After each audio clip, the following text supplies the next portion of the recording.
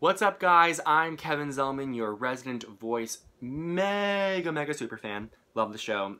We just got off of the conference call with all of the advancing artists. So I'm here to tell you everything that they were saying, what they felt before they got on stage for the battles, when the verdict was announced for the battles, what was going through their head, all of that. So we're going to start today's episode, or this episode I should say, with Team Pharrell. Excuse me. So he paired Evan McKeel versus Riley Beedier.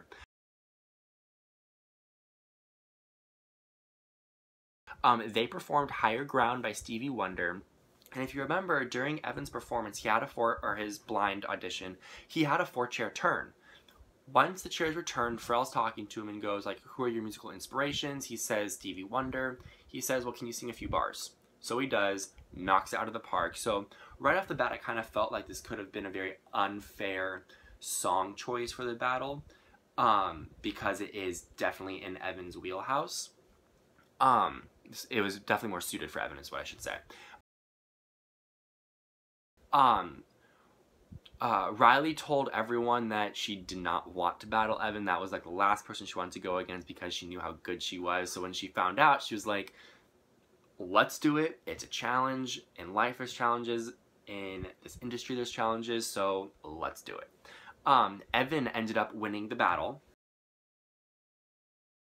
which we could have all suspected just from the song choice itself, even though Riley is so unbelievably talented. This girl, oh my god, she's a powerhouse.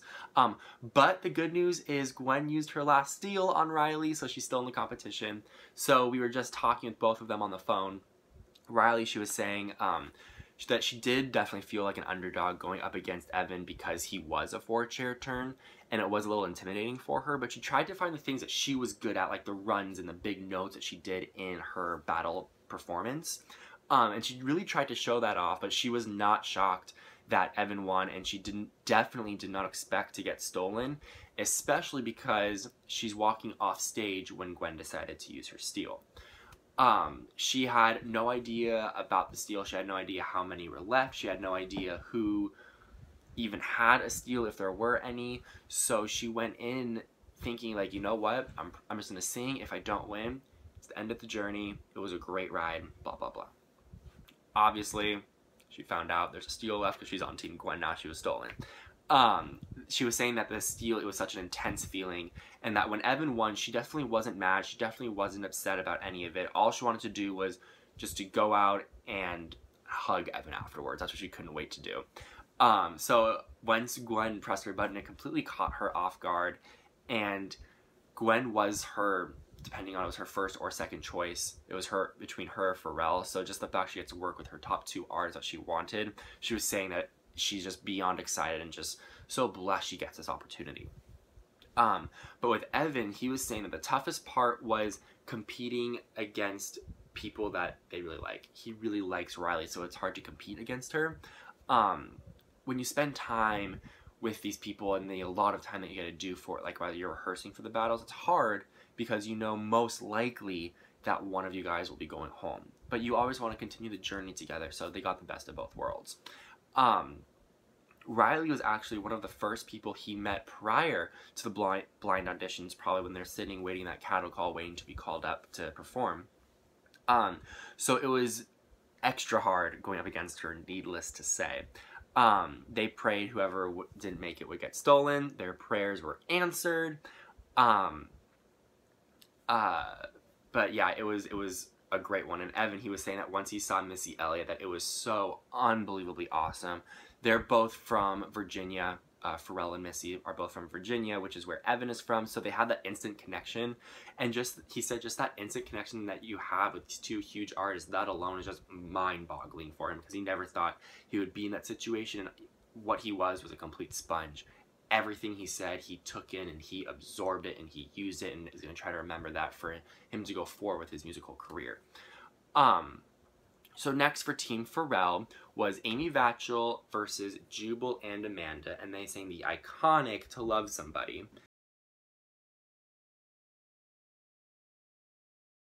And Amy and Jubal, they both had guitars in their rehearsal.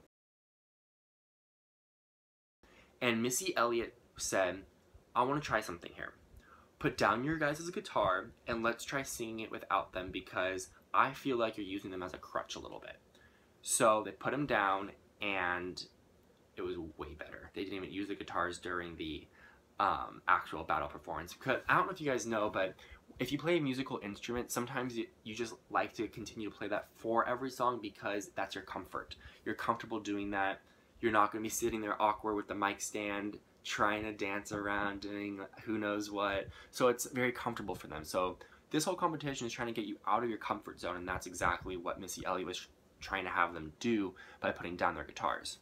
Very surprising here, Amy ended up winning the battle, not Jubal and Amanda, which I thought they were going to, because it's really hard for someone to go up against a duo. We talked about this with Andy and Alex. It's hard to get in with that chemistry that the duo already has. So really good for Amy right there. She was saying on our conference call that her mentality, it kind of changed after she knew she was going to be singing against two people, but she definitely liked having the challenge because she didn't know when she would have a challenge like that again in her life. So preparing for the battle, on Amy's side and Jubal and Amanda's side, there were a lot of changes with the arrangement of song and all of that. So she wanted to make it her own performance, but also wanted to make it her own with them. So they had to find a cohesive unit for that performance. And it was a little more difficult to make it cohesive because there were changes on Amy's side, there were changes on Jubal and Amanda's side, so they had to come together and try to find the middle ground that the three of them are comfortable with. She felt like it's extra hard for someone like her to attack a song like this because she attacks her songs, she likes to strip them down more. She's more of I don't know if this is the right term, but she's more of an acoustic singer. She doesn't have a huge voice. She has a very soft, very beautiful, very great voice compared to Jubal and Amanda, who are able to belt the notes, which Amy is able to belt the notes out too.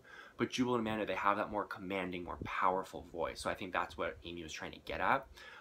So the arrangement of the song required her to step up, specifically in volume, she was saying. Throughout the weeks of rehearsing, she said that she was crying, she sweat over the song like you wouldn't believe, and it just came to a point where she said, you know what? It's going to be what it's going to be. Hopefully the outcome's in my favor, and let's just see what happens.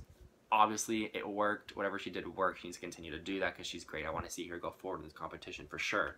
But yeah, so that is the end of the battles for The Voice Season 9. We're on to the knockouts next week with key advisor Rihanna, who will be helping each coach with their artist. I am a huge Rihanna fan, so I am beyond excited for that. Make sure you guys tune in next week. Make sure you guys watch all of the other videos here on the Hollywood Junket on YouTube for each team and their battle pairings. But yeah, so until then, tweet me at Kevin Zellman at Hollywood Junket. I'm sorry, at Hollywood Junket, and let's talk about The Voice because until Monday, I need to talk. I still need to talk about The Voice, guys. So tweet me. I'll see you guys next time.